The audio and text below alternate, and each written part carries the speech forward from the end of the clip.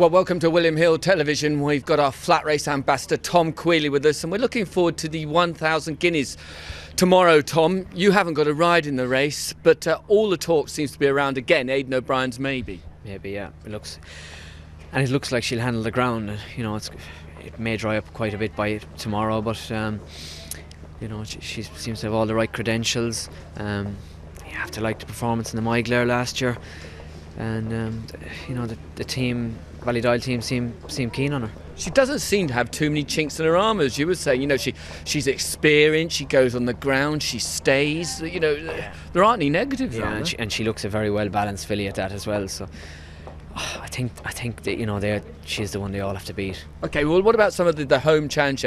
Moonstone Magic. She won obviously at Newbury. Were you impressed with her? Yeah, Fred Darling. It's one of the recognised trials, and it was a nice winner of it.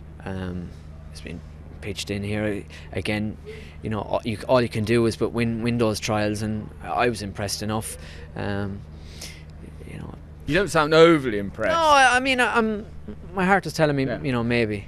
Okay. I mean, you know, I had a good look through it, and as you said, there's very few chinks in her armour. Yeah. Frankie Latour, of course, won the race last year on Blue Bunting. Lyric of Light this time around. She's at 3 from 3. That's right. Yeah. The Godolphin team and the other one that Mikel rides has got quite a good chance as well. It's no fault, you know, won in a Group 3 at the July course, I think, last year. So Discourse. Yeah, Discourse. Yeah.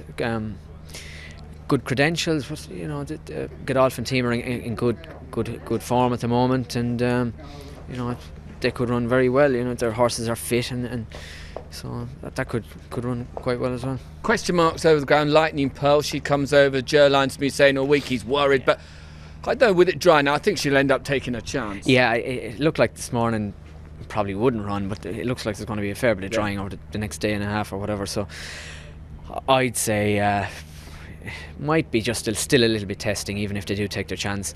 And as well as that, you know, you've got, you know, you'd have to worry a little bit about stamina. You know, when she won it, you know, Cheveley Park, wasn't it? She, you know, she's got plenty of boot, hasn't she? She's plenty of pace, and that might count against her a little bit. But I'm sure Johnny will ride.